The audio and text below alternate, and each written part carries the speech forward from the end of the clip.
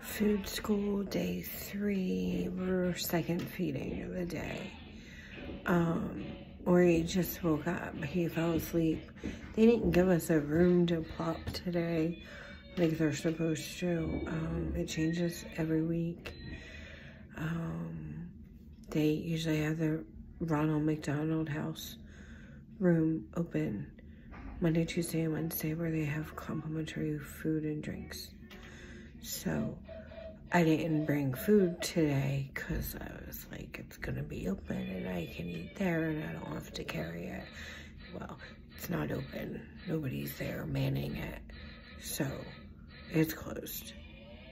So we slept after his first feed. We slept down to the main hospital cafeteria, and I got some overnight oats with blueberries and granola, and I ate that.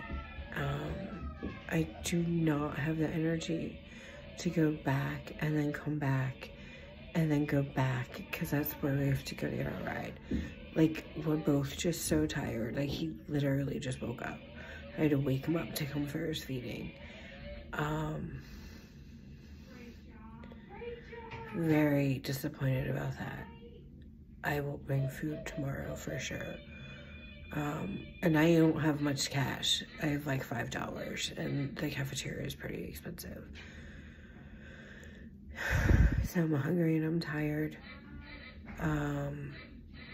But we're getting through. He watched some cat videos. I can't get onto TikTok, but I was able to get onto YouTube and find videos for him. We went trick-or-treating around the feeding program, around 11 something. He wore his costume and stuff. It was cute. He had fun. We're gonna do bingo this afternoon. He wanted to play in the activity room, but it's not open today because it's Halloween. So, you know, she's taking kids trick-or-treating and stuff. So that's that. It's going well. He's with a different person. This is the first time somebody else is feeding him, which is what you want to do, because you don't want like the same person, because then he just gets attached to that person. But he's doing pretty well. They upgraded him to a bigger spoon. He was eating eggs earlier and peanut butter and jelly. It blended up in a mixer, in a blender, not a mixer. I'm tired. Yeah, so there's that.